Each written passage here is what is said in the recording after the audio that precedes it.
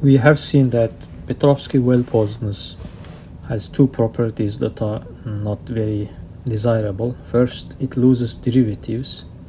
Second, it is sensitive to lower order perturbations. And today we want to look at what happens if we actually try to avoid these two properties. And this will be done through the new notion of well-posedness called strong well-posedness. Cauchy problem is called strongly well-posed if it has unique solution for each initial data in L2 and satisfying this estimate. And you can see that you have L2 norms on both sides, so it does not lose derivatives, and we also allow exponential growth.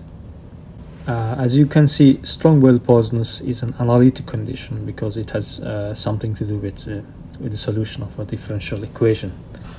And now if you want to study this in terms of some algebraic conditions, then we will be led to two notions. One is a certain type of hyperbolicity, and the other one is certain type of parabolicity condition. And the hyperbolicity condition here is called strong hyperbolicity. This problem is called strongly hyperbolic if q is equal to 1. Remember, q is the highest, it's the order of the highest derivative appearing in the right hand side. So q is equal to 1, and this exponential is uniformly bounded independent of psi. And you can see that this, now we have here, it is the principal symbol of the operator appearing in the right hand side. So you can say this is an algebraic condition. It has to do with the norm of the exponential of that matrix. One example of strongly hyperbolic operators is a strictly hyperbolic systems. For strictly hyperbolic systems, the principal symbol has distinct and purely imaginary eigenvalues, and if this is the case, it's not difficult to prove that this estimate holds. Now, the parabolicity condition is called Petrowsky parabolicity. Again, this problem is called Petrowsky parabolic if q is even and the eigenvalues of the principal symbol satisfy this condition, that is, the real parts must be strictly negative for all non-zero psi. The principal symbol is a homogeneous polynomial. This simply means that the real part of the eigenvalues is strictly negative on the unit sphere. Obviously, the heat equation will satisfy this condition. Another example is this fourth order problem with the fourth order x derivative on the right hand side. In terms of the capital D operator, it can be written in this way. So the principal symbol is simply minus psi to the power 4. Because it's a scalar operator, this would also be just the eigenvalues. So you can see that the eigenvalues actually it decays very fast as psi grows. And the main theorem we will consider today is here. If you have principal part fixed, then the Cauchy problem for this equation is strongly well-posed for all lower order perturbations, if and only if either the principal part is strongly hyperbolic or it is Petrowsky parabolic. So we want to prove the forward implication first. So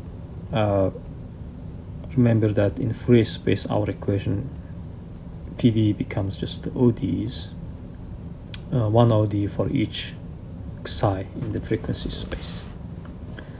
So we split this into two cases. First, suppose that Q is even. Now, if q is even, and what we need to prove would be to prove that the real part of the eigenvalues are strictly negative, right? So let's say for some non-zero eta, let's say that the real part is non-negative. Real part of the eigenvalue is non-negative. Then because q is even, q is at least 2, so we can perturb by a first order operator. So in real space that looks like this.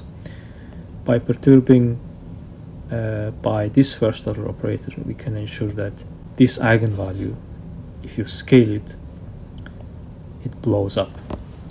So that means the real part must be strictly negative. So it proves that if q is even, it must be Petrowsky parabolic.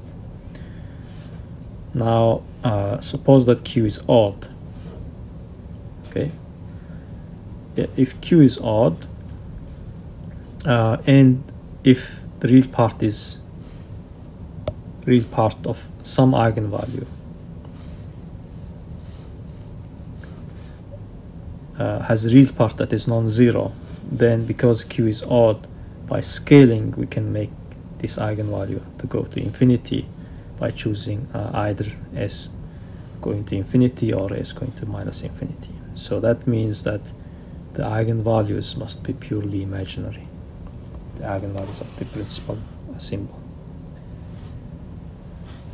Second, now we want to show that q must be 1. So if q is at least 3, then we will be allowed to perturb it by a second order operator, and we simply choose the backward heat operator. So if we perturb by a backward heat operator here, then because that part, has only purely imaginary eigenvalues, the real part will grow like psi squared, so it will go to infinity. So that means you cannot have third order operator. So that means q must be 1, and eigenvalues of the principal symbol must be purely imaginary. Now we want to, strong hyperbolity requires also in the definition uniform boundedness of the exponential. So let's say, let's now write the strong well-posedness condition. The strong well-posedness condition requires this bound, and we need to have, basically in the strong hyperbolicity, we don't want to have this exponential here. Now, how we can get rid of this exponential would be to use the homogeneity of P1 and put this T1 inside here, and just basically think of this product T times Xi as Xi. And then, so keeping this product fixed, send T to 0, then the right hand side will go to 1. I mean, this exponential will go to 1, so the right hand side will go to C. So that gives us this uniform bounded in Xi. That's strong hyperbolicity. Now we need some preparation for the other direction. So what we want to prove is, we want to prove strong hyperbolicity of the principal part, implying strong well-posedness, and Petrowsky parabolicity of the principal part, implying strong well-posedness. Now recall this definition, this notation for two square matrices. A is smaller than B basically means that you are testing with arbitrary vector y on both sides of the matrices. Okay, this lemma will be important. Suppose that we have two square matrices A and H, and they satisfy this. H is an Hermitian matrix, which is comparable to the identity matrix, and this combination HA plus A star H is bounded by 2 alpha times H. Here alpha can be any number, it can be negative. Then the lemma says that the matrix norm of this exponential is bounded by C times e to the power alpha t for all positive times. Okay, so to prove this, we define, given y0, we define this vector depending on t, which means that y satisfies this differential operator, differential equation y prime equal to ay, and with initial condition y at time 0 is equal to y0. And we want to look at the time derivative of this quantity here, y star hy. So if you do this, applying the product rule and substituting ay for y prime, we get that, and then use this condition to have that derivative bounded by 2 alpha times the quantity here. So we have a differential inequality that gives us that, and then we apply the right hand side of that inequality to bound y0 star hy0 by c times the norm squared of y0, and the left hand side of that inequality to bound the left hand side of our inequality from below. And in the end it tells us that that exponential, the norm squared of that exponential, is bounded by c squared e to the power 2 alpha t times the norm squared of y0. That's exactly what we want here. Okay, now this theorem treats the strongly hyperbolic case. It says that these three conditions are equivalent. The first condition is P1 is strongly hyperbolic. The second condition says that the eigenvalues of P1 are purely imaginary, semi-simple, and the spectral projectors of P1 xi are uniformly bounded in xi. The third condition says that there exists a matrix H, possibly depending on xi, of course, satisfying this condition that is familiar to us, with C independent of xi, and also that inequality.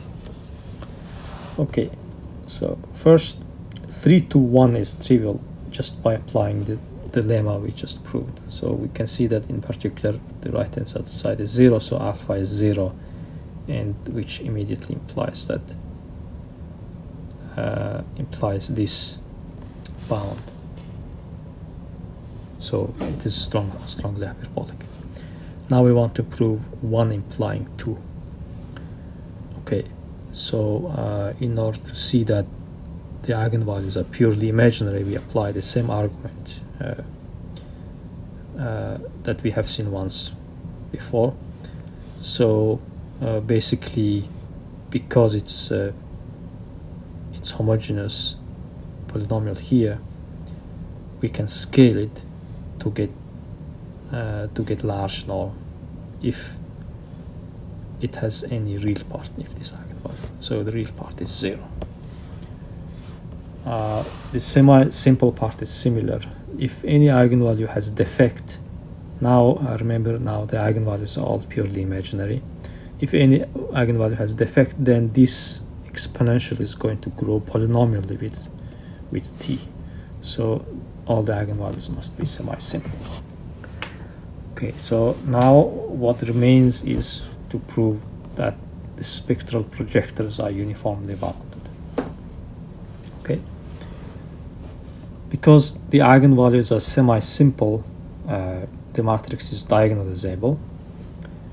You can diagonalize it, and in terms of the spectral projectors, we have this decomposition of the operator P1. The spectral projector is simply a projector onto the eigenspaces. And in terms of this, we can also decompose the exponential function in this way. And we want to now use this decomposition to bound the individual spectral projectors. So how we are going to do this? We multiply by e to the power minus t lambda L for some particular L, this exponential applied to y, and then decompose it in terms of the spectral projectors. So we write that again here, and now we look at these differences here. Well, obviously this difference is 0 if k is equal to L, and it is purely imaginary and non-zero if k is not equal to L. And we're going to take average of the left hand side over time. Okay, so we integrate the left hand side over minus capital T to capital T and divide by 2t for large times. So if we do that, looking at this sum, PLY will come out of the integral because it does not depend on time, and the remaining part, because they are purely imaginary and non-zero, they will be oscillatory integrals. So the dependence on time will be oscillatory. Let's see, the norm of this quantity when k is not equal to L will be bounded. So that means the average will go to 0. So this average in the limit will simply be PLY. So that's how we actually extract PLY out of this,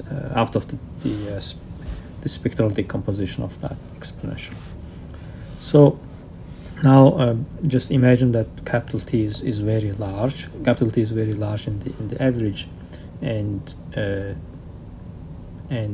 bound PLY. So if you do that, so basically imagine that you have this norm here and we are having norms everywhere. Okay, norms everywhere like this. So if you do that and imagine that we are choosing t that corresponds to the maximum norm of this quantity and take that out of the integral, then the norm of this quantity will be, because lambda L is purely imaginary, this will be bounded by 1. So this whole thing is bounded by 1. So we will have this bound. And then now use the fact that P1 is strongly hyperbolic to show that it's bounded by constant times y. So this shows now that the spectral projectors are uniformly bounded. Okay, now we want to prove 2 implying 3. We take H simply to be S star S, where S comes from the diagonalization of P1. It's obvious that this is actually this is Hermitian and comparable to the identity. So for example, if you want to look at the upper bound, simply substitute and then use this naive bound to bound this from above, and lower bound is similar with S inverse instead of S here. Okay, now for the other condition we have to check that if this is 0, so substitute, and if you do this, for example, we have cancellation here and cancellation here, we get D plus D star in the middle, and D is a diagonal matrix with purely imaginary entries. So that means that D plus D star is 0. So this is 0. And it proves 2 implies 3. And an important corollary is that if you perturb a strongly hyperbolic operator by any lower order perturbation, you're going to get this bound, and that immediately gives us, because there is no dependence on psi here, immediately gives us a strong well-posedness of any lower order perturbation of a strongly hyperbolic operator. So to prove this, we simply take H to be this that is used in the proof and write that, so, and decompose P into P1 plus Q. Then the first part here is 0 and bound that part by just this naive bound, and because Q is constant, we get this immediate bound. Okay, the next theorem is now about parabolicity. If you perturb a Petrowsky parabolic operator, then the matrix exponential is going to have this bound, and it is actually in some sense better than hyperbolic problems, because not only that we have exponential bound, but it gets better and better as psi grows. So this has something to do with the smoothing property of parabolic operators. Now the idea is that basically the main thing that makes this decay here is the fact that the real part of the eigenvalues are strictly negative. So if you look at the eigenvalues by using homogeneity of the principal symbol, if you look at the eigenvalues on the unit sphere, they are strictly negative, so they are going to have, I mean, the real part is going to have some strictly negative upper bound. So that means the real part in general, at the general point psi, will have this behavior, minus delta times psi to the power q. The main work in the proof will be to show that lower order perturbation will not change this behavior very much. So basically this alpha is because of the lower order perturbation. Okay, so we're going to use Schur decomposition. Schur decomposition says that any matrix can be decomposed into the product of two unitary matrices and an upper triangular matrix, so that you're going to have the eigenvalues on the diagonal. And so we're going to do this on the unit sphere. This matrix will depend on eta continuously. That means if you look at the size of this matrix on the right hand side, the norm of this matrix will depend on eta continuously. So on the unit sphere there's going to be an upper bound. So that means that the entries here in the upper triangular part, they are bounded uniformly on the unit sphere. Actually, in some sense we want to make this upper triangular off diagonal part arbitrarily small. So in order to do that, we take this diagonal matrix with some real strictly positive parameter d and multiply t on both sides by d and d inverse, and let's call that new matrix t prime. If you multiply that, you will see that the diagonal does not change actually here, so they all correspond to the principal part.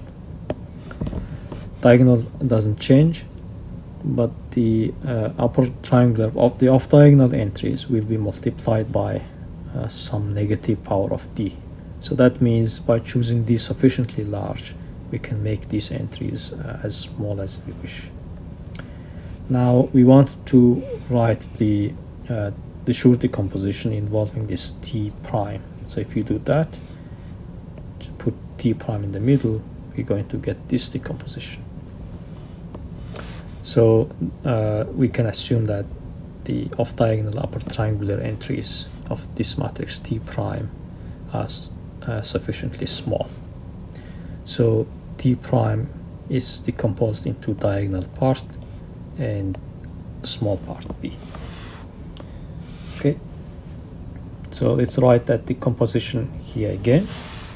We want to use the lemma. So in the lemma, we simply take H to be the identity matrix.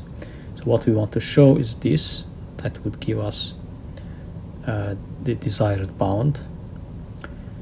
And remember, H is just identity. So for example, the left hand side of this, if we only look at the principal part, becomes like that.